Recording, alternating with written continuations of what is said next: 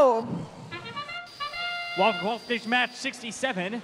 During Auton, every robot that leaves that taped area they started in gets 2 points for their alliance, along with all the cargo scores are doubled. A couple attempts for that upper goal. A few were successful. The remaining of the match is now teleoperated. This means that the students control the robots. 38-65 demonstrating their ability to deliver cargo into that lower goal. 34-94, the quadrangles delivering 2 into the upper goal. Each of those cargo delivered is 2 points.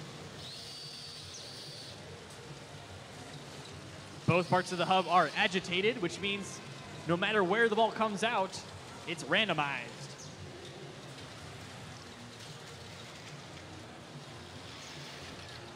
(21-97) Las Pumas gliding around their side of the field, looking for an opportunity to make a mess of the Blue Lions.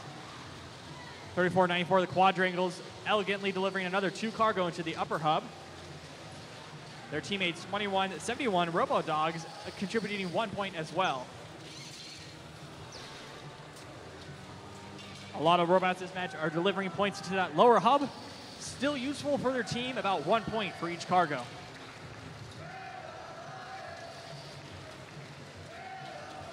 Plenty of cargo on the field. Unfortunately, the human players don't see a lot of use, but the cargo do like to migrate over in that area. Speaking of which, both the Blue and Red Alliance are using the tarmac on the left side of the field to deliver balls back into play.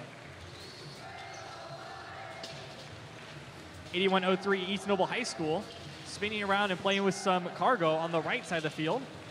Hopefully they can bring that to the hub and deliver it for some points for their team. With 40 seconds remaining, the scores are 33-16. The quadrangles elegantly delivering a cargo into the upper hub. That's make that 2 after bouncing off the rim.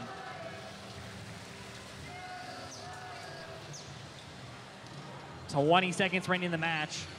A lot of the teams here are still receiving points for their cargo. The Blue Lions has headed over to their cargo area, or hub area, and trying to climb.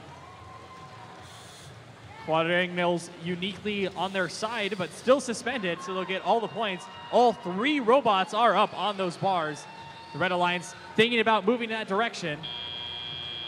85-64 was able to climb. We have 4 robots suspended at the end of this match.